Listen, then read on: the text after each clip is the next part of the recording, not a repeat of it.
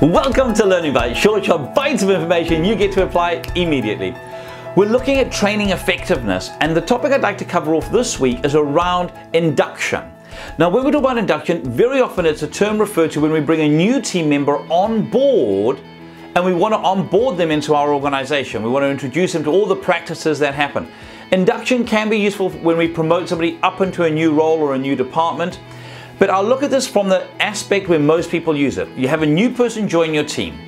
Many businesses have discovered the value of having an induction process that just methodically covers off, have we got all the right paperwork we need for this new person to join our team, showing them the amenities, introducing them to the team members, ideally sharing the vision and the mission and the values with them of the organization, telling them why they've been employed and why they're part of the team and what results we're hoping to get from them and how those results will be measured and fed back to them.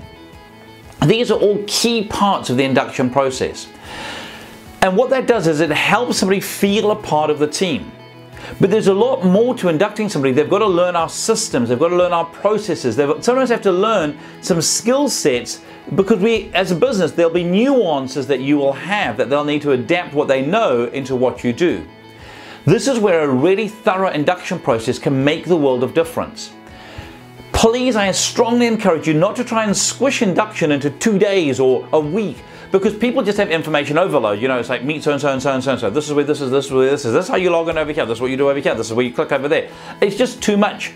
And oftentimes people just dump, you know, here's the health and safety manual, read this and sign there. So we can tick our little box to say that you're onboarded.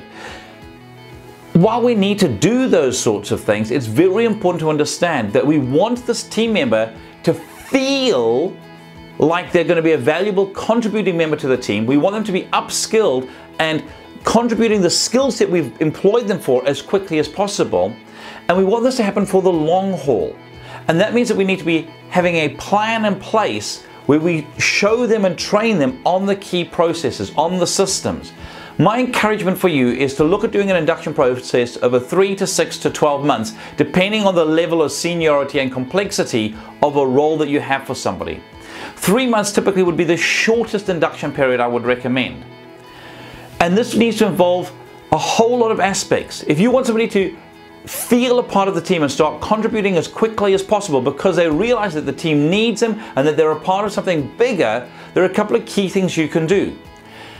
Show them what's required in their role very clearly. How will they be measured? What feedback will they get to let them know that they're on track or off track? In training, this is a very important thing in helping people to be effective, that the speed of your feedback loop will be the speed of your success. Also ensure that they have a buddy alongside them, and that buddy needs to be somebody that they can get along with. Do a personality profile, make sure they're not going to clash, make sure it's somebody they can actually connect with, somebody that they feel safe to go and say, so how do I do this again? Or what actually did they mean when they said that? Or I seem to have missed the local joke, is this a safe coffee cup for me to be using? Little things like that make a difference. It helps somebody to feel part of a team. Also have a program where they can tick off and go, I have learned this skill, I have learned that skill, I can now feel capable and competent. And this is where a skills matrix is so valuable to an organization. So, how to be effective with your training internally? Have a good onboarding system when you induct people. Give them a buddy. Have clear success criteria with a very quick feedback loop.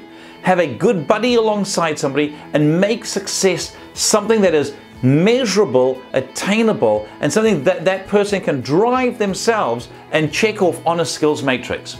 If you need any help with any of those, do get in touch and we look forward to hearing your success stories. Here's to your success. If any of this resonated with you and you'd like some help with it, do feel free to get in touch. Drop me an email at mike@thinkright.co.nz or 0272 987 523 or our website www.thinkright.co.nz.